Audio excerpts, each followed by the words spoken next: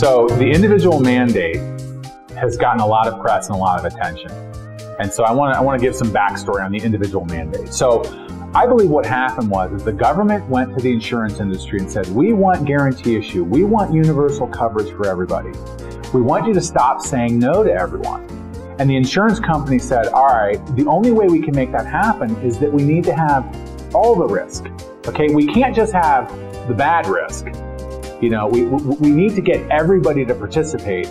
And I think we could probably say yes to everyone if we could get everyone into the system. So they're trying to compel everyone in our system to get on board, start doing your part, paying your share, and getting everybody to have the protection that we all want and need. You can't just have 80% of the population paying for the protection, because what happens is the 20% who does nothing is very costly.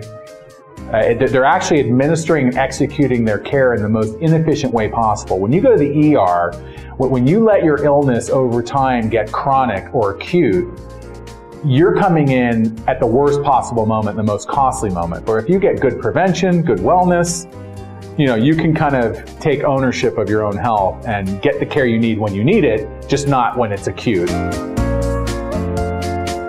What the employer mandate says is that if you're an employer with over 50 employees, you have to offer quality coverage at an affordable price, or you'll pay a $2,000 penalty. And the first 30 employees that you have are exempt from the penalty. If you're under 50 employees, there's no obligation to offer coverage at all, and there's no penalty if you choose not to. So for a lot of the individual mandate picks up where the employer mandate leaves off. If you work for an employer who has less than 50 employees and chooses not to offer coverage, or for an employer who has more than 50 employees and chooses to pay the penalty instead of offering coverage, you as an individual have a mandate to go out and buy insurance.